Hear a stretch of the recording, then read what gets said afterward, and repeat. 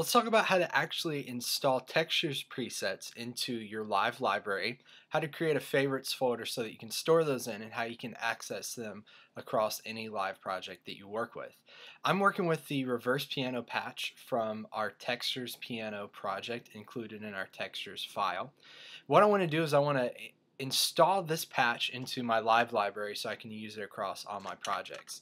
So what I'm going to do is I'm going to actually work from my browser here, and I'm going to go into my live device browser, and the first thing I want to do is create a folder that I can drag this patch into. I'm going to go into my instruments section, and then on my instrument rack here, because what we're dealing with, all of our texture sounds are instrument racks, I'm going to right click and select create folder. For the sake of this example, I'm going to create a folder and call it patches. I press enter, and now I have a patches folder. If I press this arrow to the left of it, you see there's nothing included in it.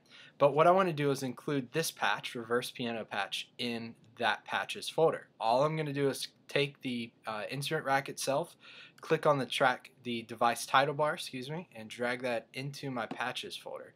I'll let go, and we see reverse piano show up there. What I could do is I could leave this the way it is, or I could label it in a way that makes sense to me, that when I go back to that folder I know exactly what it is. So for me, I'm going to shorten this.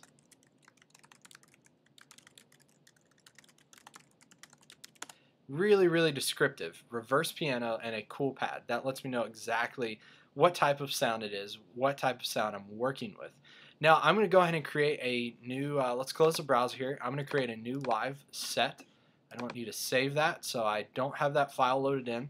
This is my template set that I have loaded in, and when I go back to my browser here, go into Instruments, go into Instrument Rack, and then I'm going to go into my Patches folder here, Reverse Piano and a Cool Pad, and double click, and automatically now have that loaded into my live set, and I'm good to go.